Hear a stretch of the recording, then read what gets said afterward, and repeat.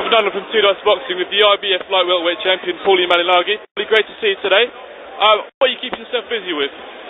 Just trying to get ready for the next one. Started training recently, and looks like I'm probably going to fight on Ricky's undercard as the co-main on the May 24th show in Manchester. Looks like it's going to be Lovemore to do the opponent, so I can get him out of the way with the rematch clause he's been complaining about. And after that, if all goes well, Ricky in the fall. Okay.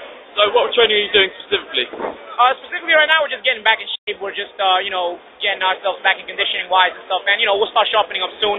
I just had a pre-camp in the Poconos, back in New York for about a month, and then I'll head down to Florida with Vera and Vero Beach with my trainer, Paulie Malignaggi. So how do you feel about coming to Manchester with about 40,000-50,000 Hatton fans going after you? It's going to be cool. Yeah, I'm not fighting Ricky there. I think if you fight Ricky in that kind of atmosphere, it's a very tough atmosphere. But knowing that I'm not fighting Ricky, I think it's going to be a fun experience. I expect to get booed, but it's going to be a fun time because, you get to fight in a soccer stadium. My father used to be a pro soccer player in Italy. I've always been a big soccer fan.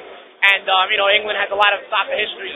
So I think I'm going to treat it like a really cool experience. I look forward to something like that. And it's always an experience I'm going to have with me in my life. I got to fight in the Manchester City Stadium. So very, very cool.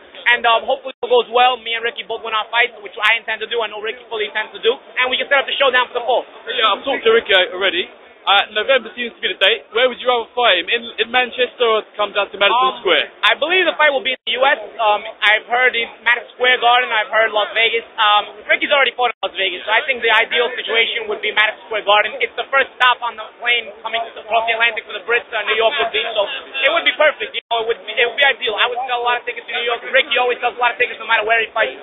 So I think it would be ideal. It would be perfect. So if it ends up in the Garden, it will truly be a big event. Okay, no problem. Have you got any last words for Ricky Hatton? He will be listening. Well, Ricky, man, I'm going to tell him like I've been saying. I got his belt, man.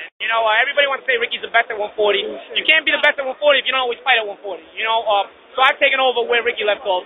I know there's guys like Witter there, who I also think is a phenomenal fighter.